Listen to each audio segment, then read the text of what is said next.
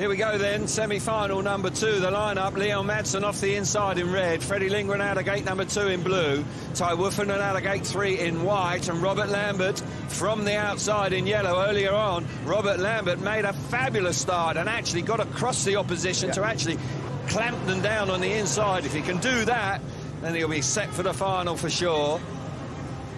Certainly a lot of interest in this race once again. Crucial championship points on the line.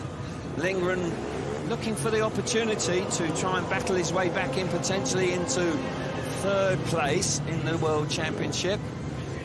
Maybe, it depends on what Doyle does. That's going to get very tight indeed. Doyle already through, of course, after a hard-fought 2nd place in semi-final number 1. Really did have to hang on because Holder was coming on strong. Woofenden, now, can he produce some magic out of gate number 3? Hasn't been a great night for him, but he finds himself here with another opportunity for his first final of the year. Here we go then. Semi-final number 2. Tapes up now, we're underway. Good start on the inside from Madsen, but a better one from Lindgren. What a run to the first corner. Here comes Woofenden. Woofenden has come through there, but Leon Lambert is coming through as well, but Leon Madsen, they went either side of Woofenden down the back straight, but Freddie Lindgren, there's just no holding him back. Disappointing in his last qualifying ride, but he fires himself to the front in semi-final number 2.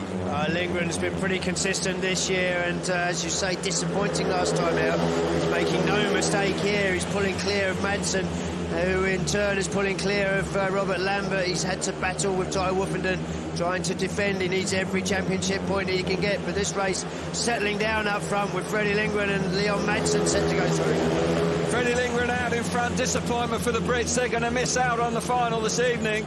But for Leon Madsen making another final, he's looking good in 2nd place. But for fast Freddie Lindgren, after the disappointment in Tetro 2 weeks ago, where he failed to make the semi-finals, he's in another final. Super ride from fast Freddie. Got a great run into the first corner out of gate number 2.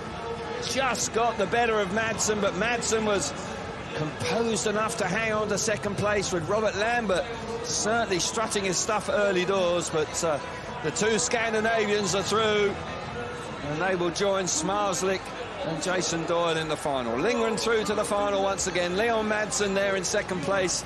He's through as well. Robert Lambert and Ty Woofenden missing out in semi-final number 2. Disappointment for them in the end, particularly for Lambert. Lambert looked really good tonight, and he'll be a touch frustrated by the fact that he didn't make the final here tonight. He will be, but Freddie Lindgren makes no mistake there. Just lifts before he gets to the corner. That means he cannot get across to the inside. Leaves a door open for Woofenden. At this point, it looks like Woofenden has perhaps stolen the march into 2nd place, but they swallow him up before he gets down into turn 3.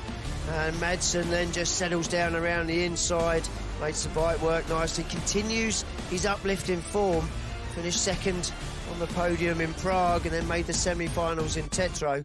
So his improvement continues. Yeah, he's going the right way. He came in to the championship round here in Gorzów on 42 points, going